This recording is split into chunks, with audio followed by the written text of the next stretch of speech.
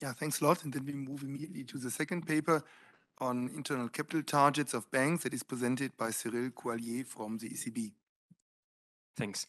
So thank you very much for inviting me to present this paper. And before I start, let me remind you that this is, of course, my views and does not necessarily reflect the views of the ECB.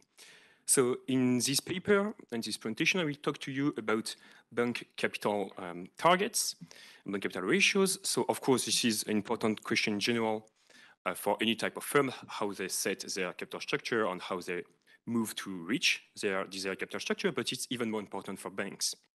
Why is that? Because they are the main credit providers of our economies.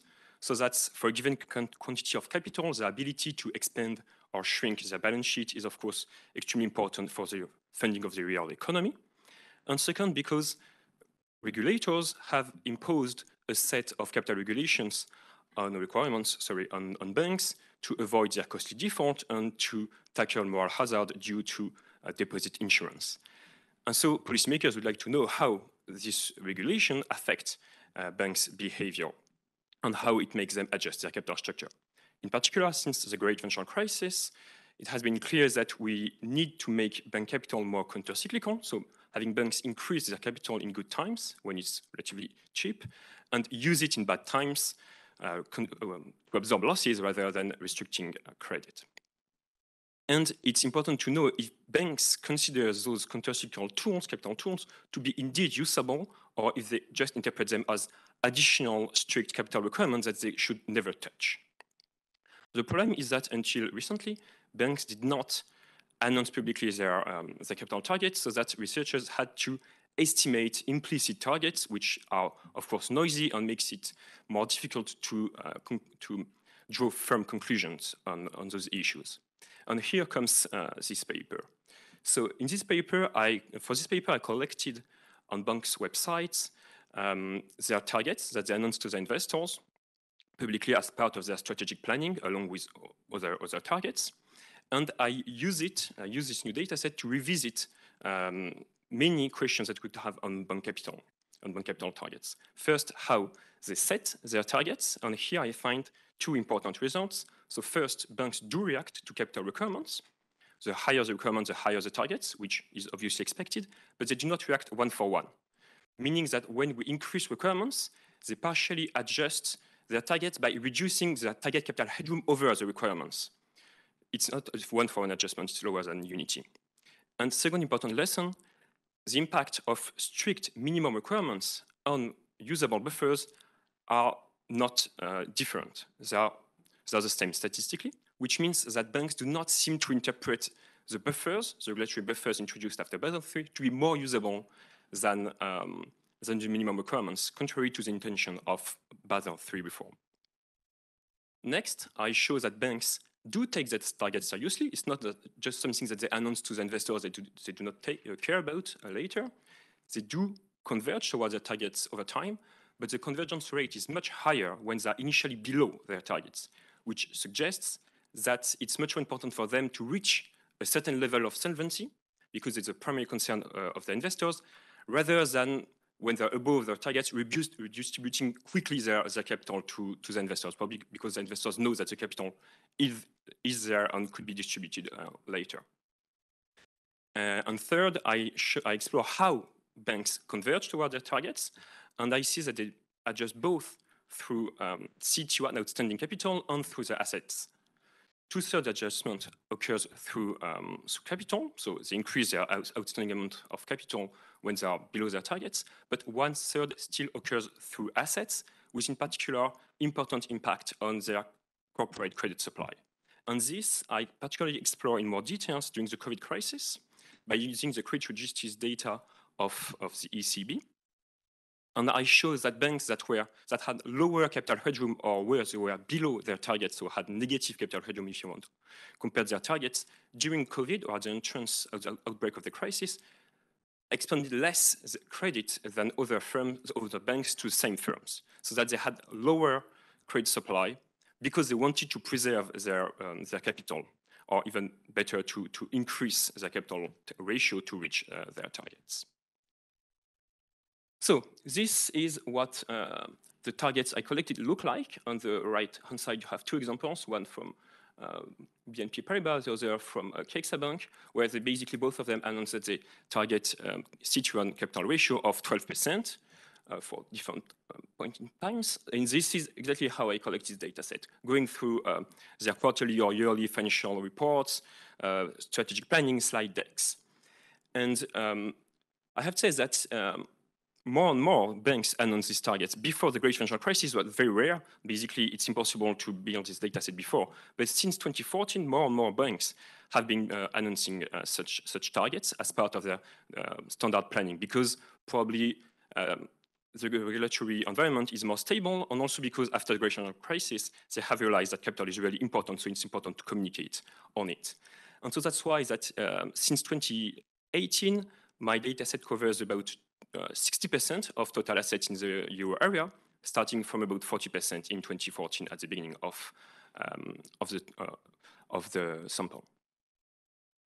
Importantly, banks announce targets in two different types, either in levels, like we want to be at 15%, or as a capital headroom over requirements, in particular over what is called the MDA trigger, so the amount of capital, the capital ratio below which they are constraining capital payout, dividends, share buybacks, which already gives you a sense that, of course, targets are dependent on capital requirements.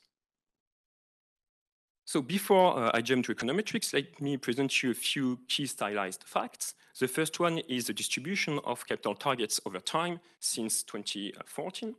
And you see that after a period of a few years, 3 years of increase in those targets, the distribution is broadly stable since 2017-18, and most targets are between 12.5 and 15%, which is related to the stabilization of the regulatory framework capital requirements in Europe.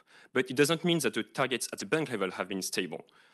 This overall aggregate distribution masks some heterogeneity over time at bank levels, so that sometimes targets increase, sometimes they are reduced. Typically, banks move their targets every 2-3 years. What's interesting also is that the COVID crisis did not induce a massive change in those targets, except a bit on the tails, in the higher tail. What changed is actually more the distance between the actual capital ratio and their targets. So here, a positive value means that banks are above their targets. When it's negative, it means that they're below their targets. And we can see 3 clear periods. First, in 2014 until 2016, they were below their targets. They were trying to rebuild their balance sheet after the great financial crisis, after the European sovereign debt crisis. And they did. And then, as the point of the target is, they stopped. So between 2016 and 2020, the distribution is well centered at 0, both in terms of the mean and the median are quite close to 0, which means that on aggregate, they were happy with where they were. And then COVID crisis occurred, meaning that, as I said, the target did not move a lot, but the capital ratios increased, thanks to some prudential support, thanks to also fiscal support that reduced the risk weights on some corporate credits, which increase your capital ratio mechanically, so that now most banks are above their capital targets, and it's in line with no more announcement of higher capital distribution, because they have extra capital to distribute to their investors. Third stylized fact, here I plot the distribution of overall capital requirements in CET1 terms by a bucket of 20 basis points against the target capital ratio. And here you see 2 clear things. First, the relation is positive, so the higher the requirements, the higher the targets. Second, as I announced at the beginning of this presentation, the relation is not 1-for-1. Clearly, the slope is lower than 1, meaning that when you increase requirements, banks tend to absorb part of this increase by reducing their target capital headroom, which suggests that they see a trade-off between the risk of breaching requirements and what they perceive as cost of running high capital ratios. Finally, here I plot the evolution of the distance to the target over time, depending on whether the bank initially was below or above the target.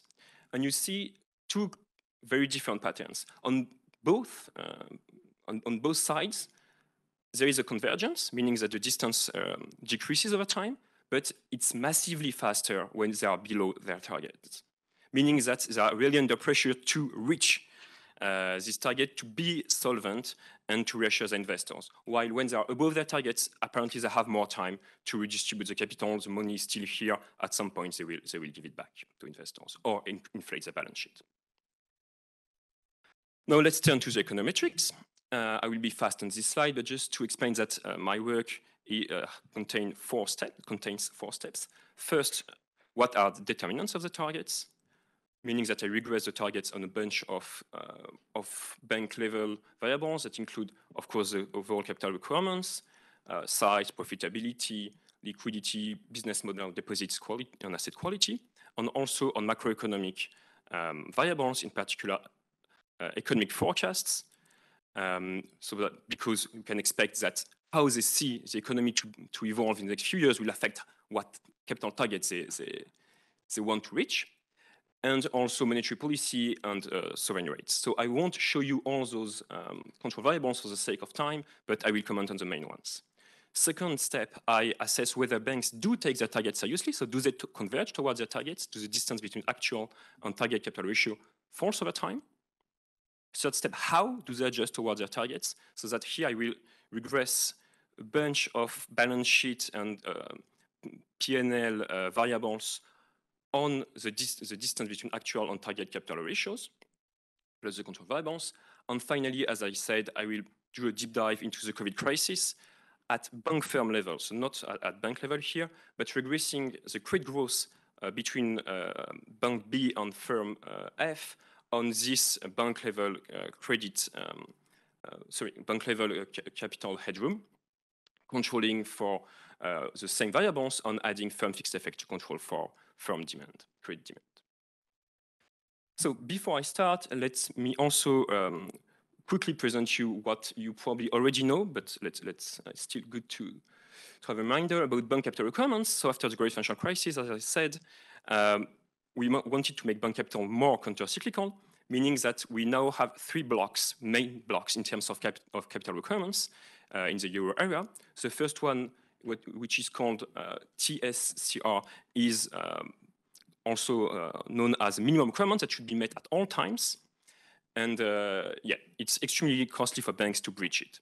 On top of them lie what are called the combined buffer requirements that are meant to be met in good times, but to be used in bad times, so that banks should draw on those capital buffers in bad times rather than cut lending.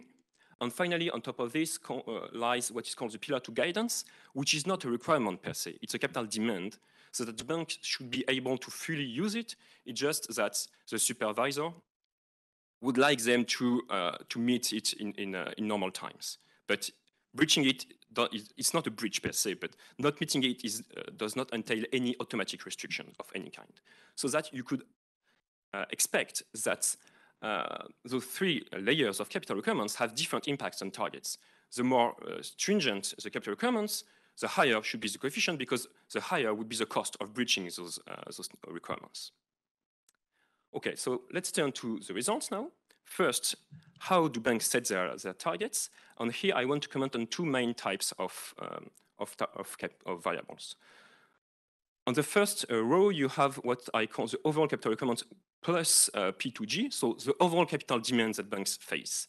And as you see, the coefficient is strongly positive, both in pooled regression and with firm fixed effects, but it's lower than unity, which confirms what we saw in the charts, and meaning that banks trade off the risk of unintended breach of requirements with the cost, what they see as a cost of holding high capital ratios. What's interesting is when we break down those capital demands into the 3 blocks, minimum requirements, usable buffers, and P2G, we do not have the hierarchical effect that we would have expected. No?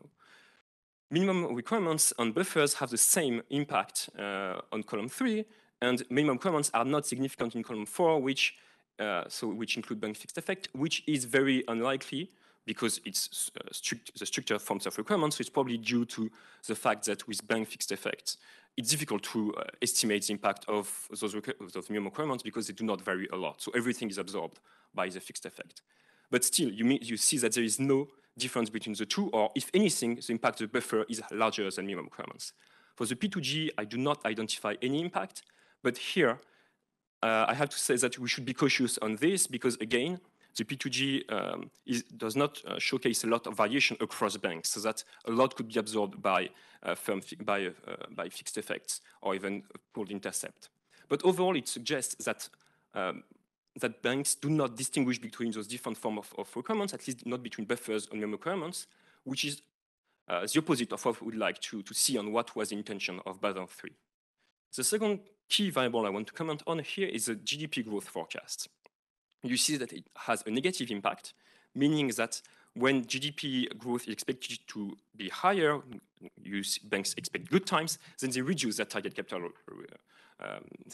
ratios, which means that it's typical of a kind of complacency that they can leverage more. It's typically what I've seen, what a lot commented in the run-up to great financial crisis. On the contrary, during a crisis, when GDP growth forecast falls, then they tend to raise their targets so that to commit to being solvent and to navigate the crisis without failing. Second step, I regress the distance between actual and target capital ratios on its own lag. I basically assess how it evolves, and you see here on the table that it falls over time. The coefficient is strictly below 1, it's between 0 and 1, which means that this distance reduces over time. What's interesting is in column 2, you see that the coefficients, that both coefficients, when you start from positive or negative values, are again below 0 and 1, but the coefficient is much lower when you're below your target, which means that you adjust much faster to your target. Again, you're under higher pressure from your investors to reach your target. Third step of result, how you adjust. And here, so I regress all those variables that you see commented in the table on the gap between actual and target capital ratio, and you see that banks use a vast range of variables to adjust. Of course, the coefficient on the CET1 ratio is negative, so that when you're above target, you tend to reduce your capital ratio to reach your target, and you do it by reducing your amount of capital through both issued capital and earnings, and by increasing your risk-weighted assets. In particular, you increase your loans to households and your loans to Invenboard, your loans to corporates. And using those figures, one can estimate what the contributions of capital and RWA, and 2/3 of the adjustment occurred through capital, but still 1/3 occurred through risk-weighted assets, which means that this distance to target has important impact on the credit supply policy of banks. And it's even more important when, again, when they're below their targets. As you can see, the positive impact of the distance to target is statistically significant only for on credit to loans and to households, to firms and to households, only for firms that started below their targets. And also the overall coefficient on the first column is larger if you're below your target than if you're above it, which is consistent with previous results.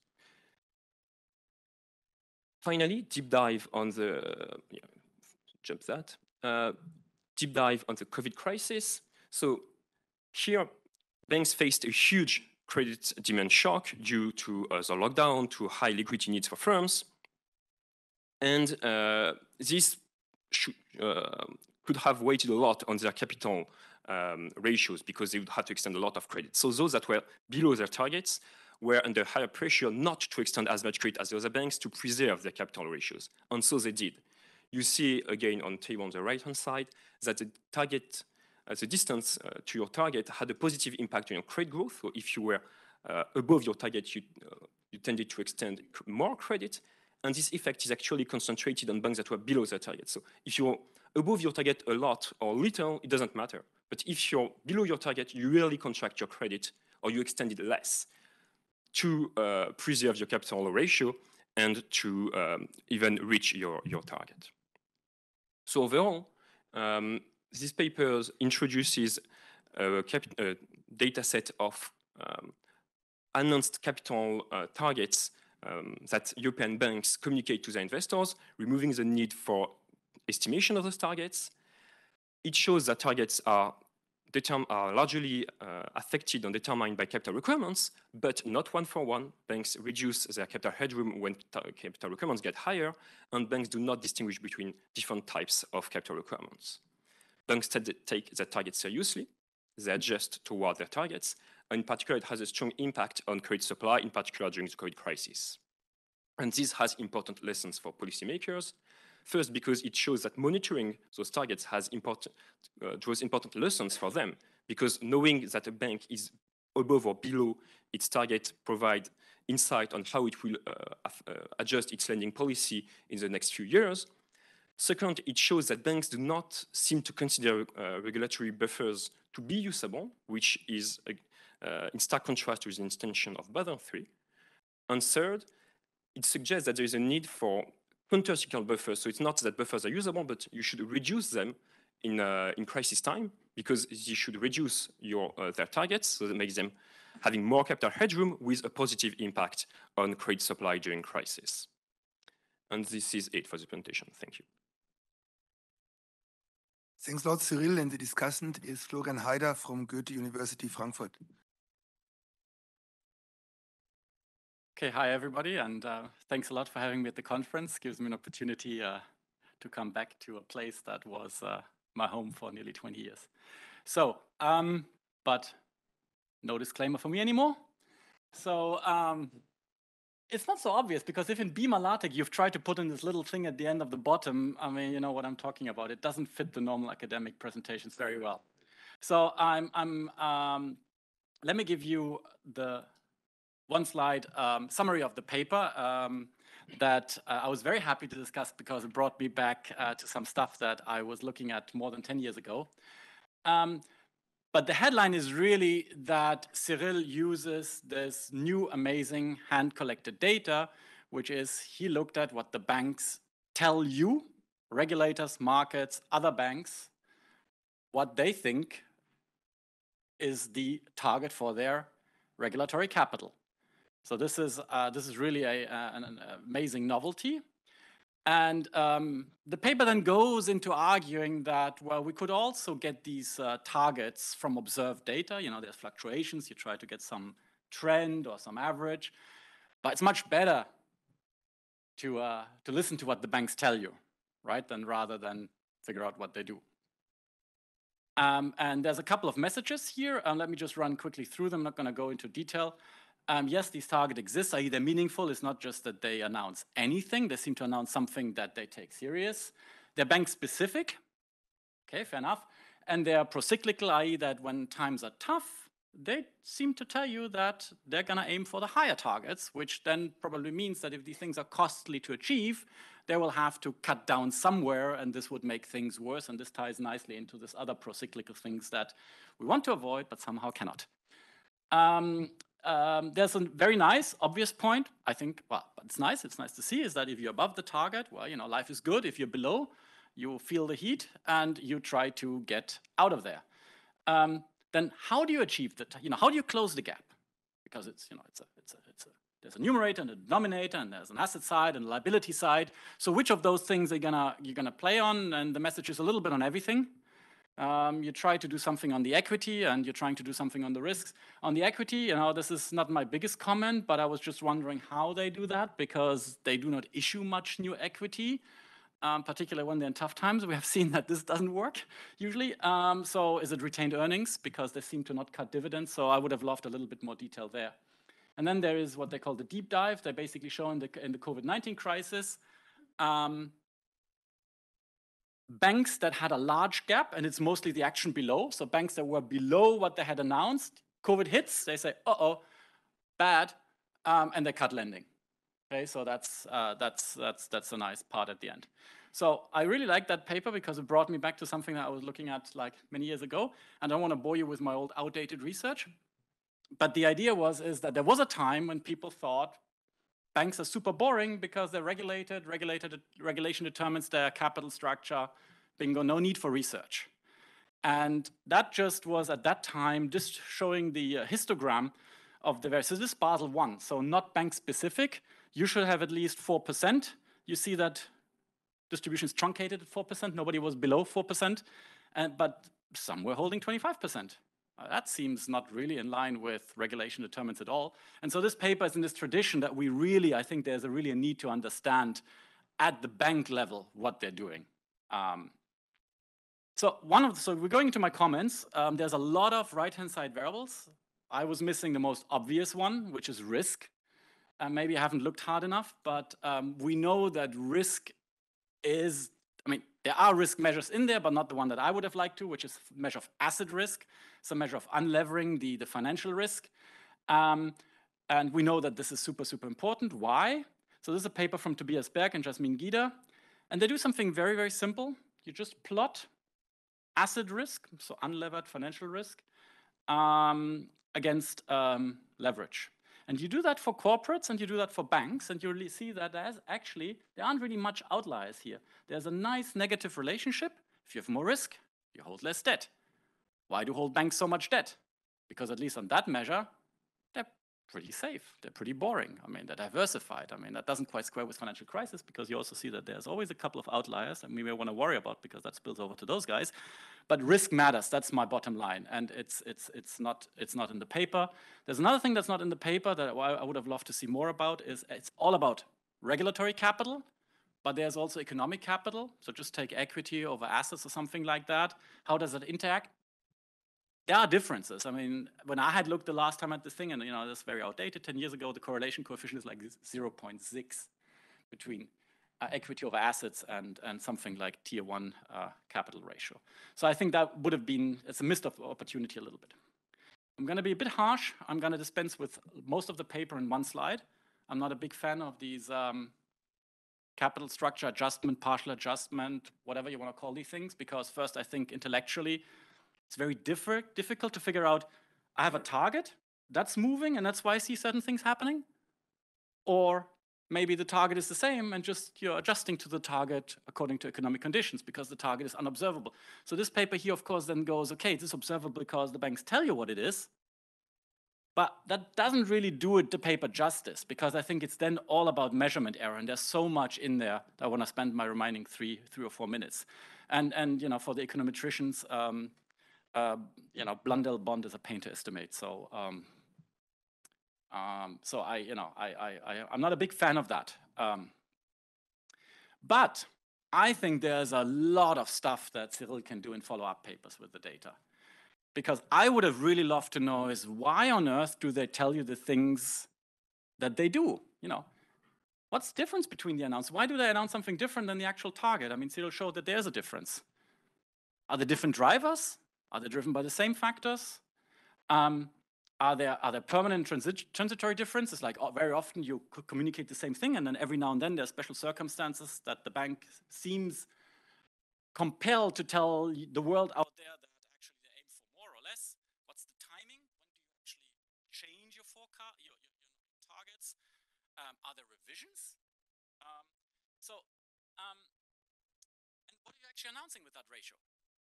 Are you announcing numerator, capital? Are you announcing the denominator, the risk? Are you announcing both? Whom do you announce this to? Is it the regulator? He's already set some capital ratio for you. Is it other banks? Is it the markets? So I would have loved to know a lot more. I think there's a lot of cool stuff you could do. Why is that? Why do they do that?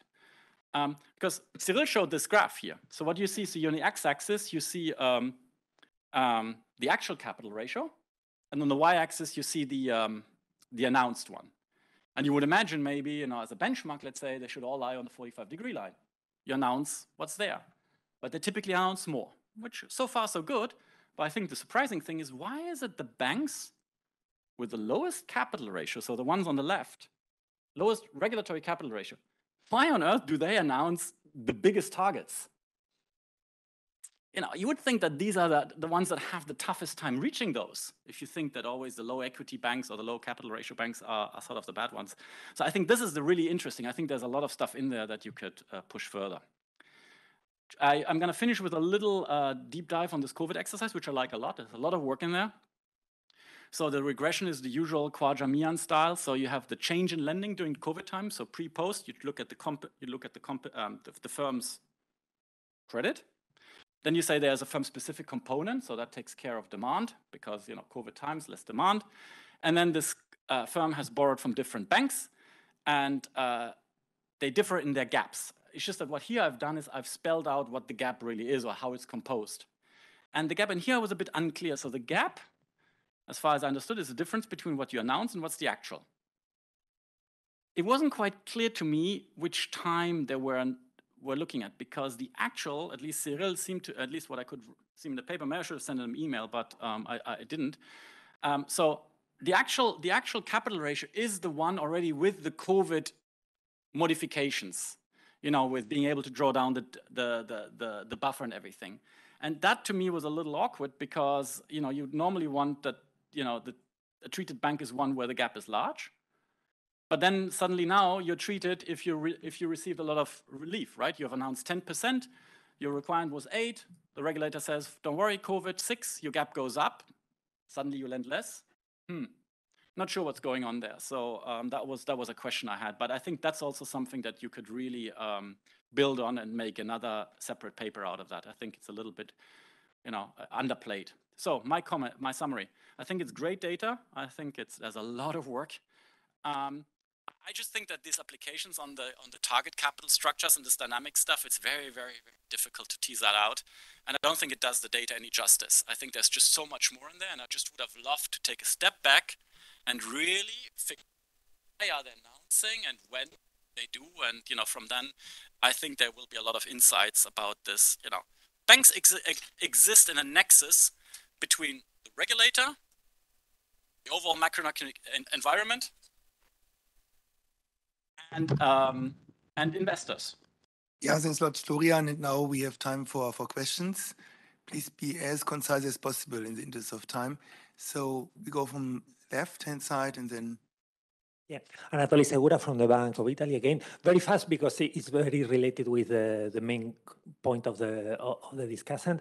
So maybe something you should look at is which are the banks that do not signal their capital target and whether they are different and whether they behave differently.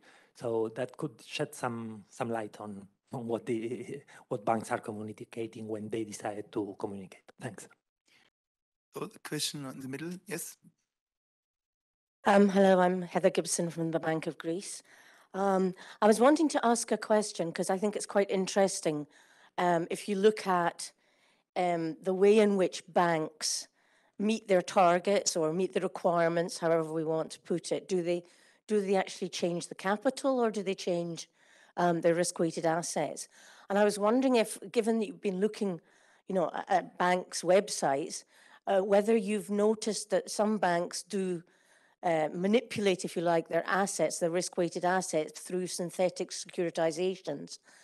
And the question is, as supervisors, does it matter to us whether banks are effectively increasing their capital ratios by doing these securitizations? Should they securitize the whole of the balance sheets in order to reduce the risk-weighted assets? So I was just wondering if it's perhaps a bit of an extension to what you've been doing. Okay, thank you. There was one question on the right-hand side, I think Jakob. Thank you. So I'm going to say, having worked in a bank, I think targets are taken seriously. You are communicating to investors what you're trying to achieve. Now, you may fail, but I would still think that you're onto something here, right? Now, 2 points, though. You keep being surprised by the fact that the bank's owners don't make a distinction between the buffers and the rest, right? I'm just going to say, I buy equity. I don't get to choose which part I own, right? So capital is just capital, and I want my money back, so to speak, right? So I'm a little bit, I wouldn't expect to find anything. So I'm glad you don't find anything because you really shouldn't, right? Shouldn't be there, right? So I guess the other thing I had, and this is again the supervisory thing, you keep mentioning investors' appetite and impact on guiding bank management to doing this, that, and the other, right? I would have thought that you're finding that when you're below a target, you move quicker up, and you show an intent to do that. Where if you're well above that, you were less quick in bringing it down. I would have thought that the many supervisors in the room here would recognize that they might have a role here. That in fact the supervisors, not the regulator, but the supervisors may be the main obstacle. Because at least having sat on the other side, telling the supervisor that I'd like to lower capital because I got too much is not normally a well-received message, right? It's like really, we don't like it, you know. So I think, you know, before you write supervisors out of the equation, I think they have a role to play here. And so I think that's maybe worth looking at, yeah. Thank you. Okay, then we look at the chat or the online participants more general. Andreas, do we have any? One question in the chat now. If I am allowed to indulge in a question to both author and discussant, says Kostas Tsatsaronis. How do announced targets compare to those inferred by the econometrician, i.e. implied in behavior of banks? That's all? That's all. Okay, good. Then I give back to the presenter, Cyril. Yeah, thanks. I will also work backward to answer the questions. So on the last one, it's not something that I've presented today for the sake of time, but actually it's in the paper. I compare estimated targets to the actual ones, and actually the distribution of the estimation error is well centered on 0. So on average, the econometricians do not make an error on average when they estimate the targets, but the distribution is very large. So that's sometimes they are well below, sometimes well above what are the actual capital targets that banks announce to their investors. On the question, the point rather on the supervisors that could drive the fact that it takes time to decline for banks to redistribute their capital. It's a very fair point. Indeed, I should include this in the paper. It's probably, as you say, the main obstacle, not banks' own desire. Fair point. However, on the other point that capital is and shareholders should not be interested in whether they hold the minimum requirements or the buffers or the P2G, it's true that it doesn't matter for them. They own capital, but the same overall capital requirements does not entail the same cost of breach if it's only composed of minimum requirements that banks should never breach, or if it has a layer of buffers that they could draw on just at the cost of not being able to issue dividends for some time, or if there is an extra layer of P2Gs they can freely use. So you should still expect that they react differently in terms of capital targets to those different types of requirements, even if for a given shareholder, of course, his euro or her euro is not allocated to any of those precise layers.